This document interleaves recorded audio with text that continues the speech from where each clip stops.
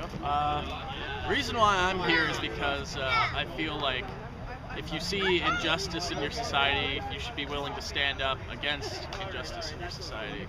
And I feel like for the past 30 years, Canadians have had to be working harder, and they haven't been getting anything else extra out of it, except, well, the top 1% managed to secure higher profits, greater benefits, greater assets, and greater power over this society. There are people who work at the bottom to make sure society runs, and they don't get anything out of it. We've been working towards an agenda of profits and maximizing our surplus value, and we haven't been getting very much out of it.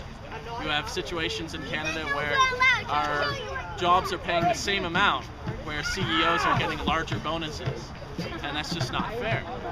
It's not fair that we continue to harm our environment and harm our ability to survive on this world, while at the same time not paying attention to the people that fall through the cracks, not paying attention to the issues of the poor in society or the people who aren't doing so well. So I think in between all of these interests, the people that really get to suffer and the people who are really on the downward swing are the middle class in Canada. And we've had the chance to enjoy a lot of benefits of our work for the past 50 or so years.